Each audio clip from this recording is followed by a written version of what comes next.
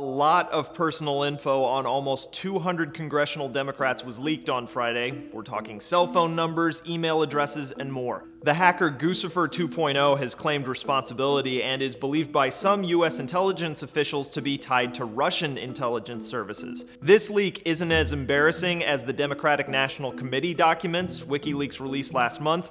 Former DNC chairwoman Debbie Wasserman Schultz stepped down after that one. Still, it seems like the hacker wants to taunt Democrats and is claiming to be behind other similar hacks. The first line of Guccifer 2.0's most recent blog post reads, "It's time for new revelations now. All of you may have heard about the DCCC attack. As you see, I wasn't wasting my time. It was even easier than the case of the DNC breach." The hack of the DCCC, or Democratic Congressional Campaign Committee, refers to what happened last month during the Democratic National Convention.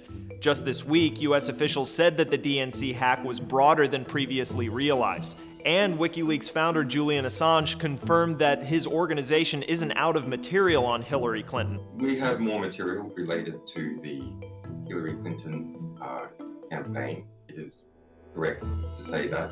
Authorities still aren't sure of the motive for these hacks. For Newsy, I'm Cliff Judy.